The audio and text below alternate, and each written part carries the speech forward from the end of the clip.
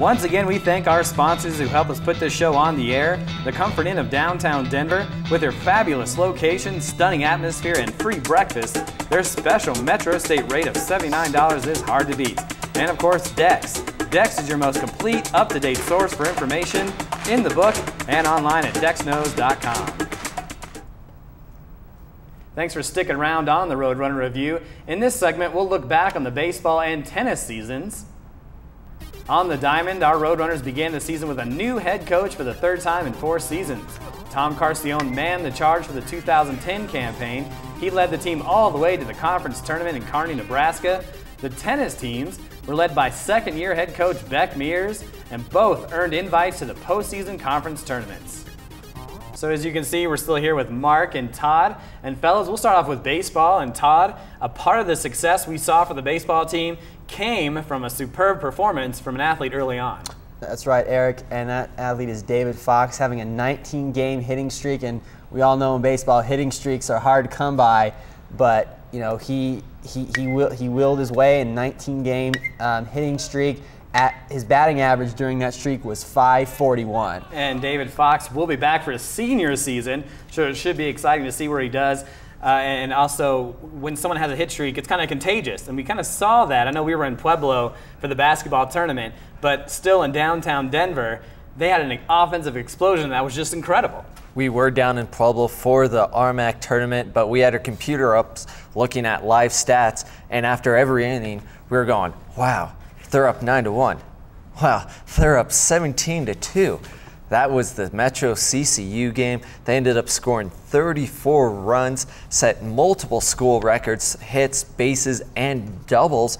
It was a phenomenal performance, especially coming because their last game, they had set a dubious school record by allowing Mesa State to score 33 runs.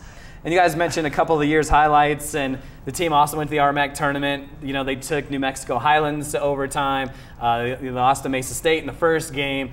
And so Tom Carcione really has the team headed in the right direction. Hopefully he sticks around, because it's always important to be able to keep the offensive set the same every year. If you're changing it, it's hard to find one that works with every team. Rhythm and chemistry and all that stuff plays a factor as well. And now we'll move on kind of to the tennis teams.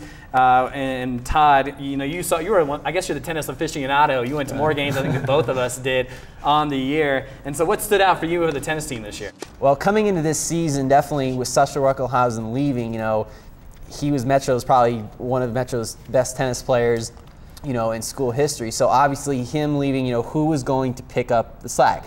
And everybody thought Scott Bradley was going to, you know, pick up that slack, because he was kind of staying up with par with Sasha Ruckelhausen last year. But obviously after 5 or 6 games, he went down with a back injury, and that kind of sidelined him for the rest of the season. And back injuries are just, you know, especially in tennis, because tennis demands so much of your body.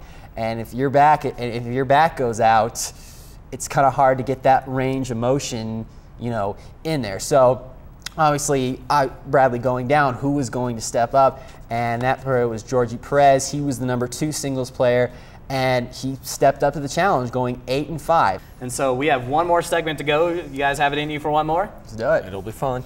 All right, when we come back, we're actually going to have a fall season preview per se, a quick one, and we'll have the top plays of the season brought to you by these 3 guys right here, so don't go anywhere. Season are brought to you by Miller Coors. Todd, you got #5. We now look ahead to the fall season. And Mark, what does the women's soccer team have in store for us in the fall? Well, the women's soccer team is going to miss the likes of Becca Mays and Becca Maloney. That's going to put a huge stress on Adrian Almaraz's midfield and defense, because they're going to have to pick up the scoring.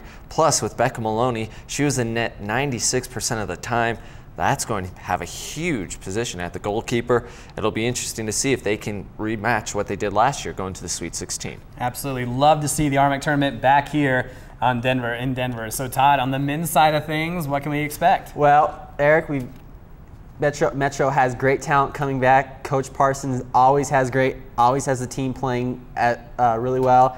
And Stephen Emery, RMAC Player of the Year, coming back. When you have RMAC Player of the Year coming back, you know next season is just going to be just as good as it was last season. And I know you mentioned a hat trick, but he also had a 4-assist game later that year as well, so he definitely deserved that. And guys, Thanks for leaving volleyball with me. It's one of my favorite sports.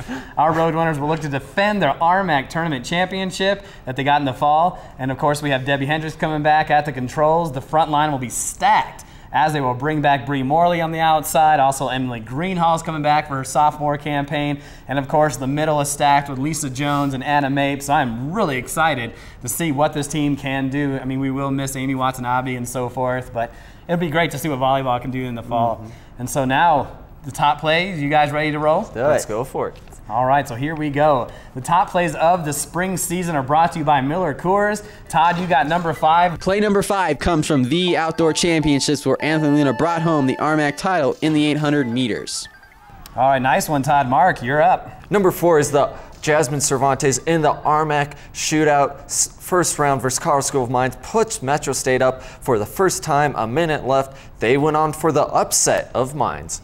Very good, very good. You guys are good at this. Todd. At number 3, we have Reggie Evans, the super sophomore, with a breakaway one-handed dunk against South Dakota Mines. Very good. Mark, number 2 is all you. Number 2 is one of the best plays I've ever seen in person. Molly Clark robbing Mesa State of a 3-run homer. Metro would go on to win the RMAC tournament title. Now that's a tough one to beat, but we do have one for the top play of the spring semester. Number 1, Janessa Tassone crushes the walk-off home run versus Wayne State in the Super Regionals. It was a 1-0 game, and she wins it with one swing of the bat, and then the momentum shifted in Metro's favor all the way to the College World Series.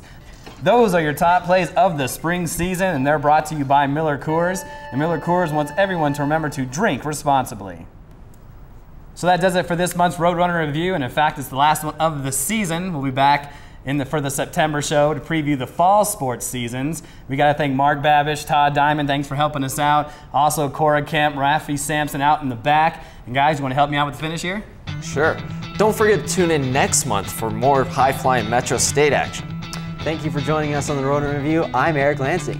I'm Eric Lansing. I can't say that.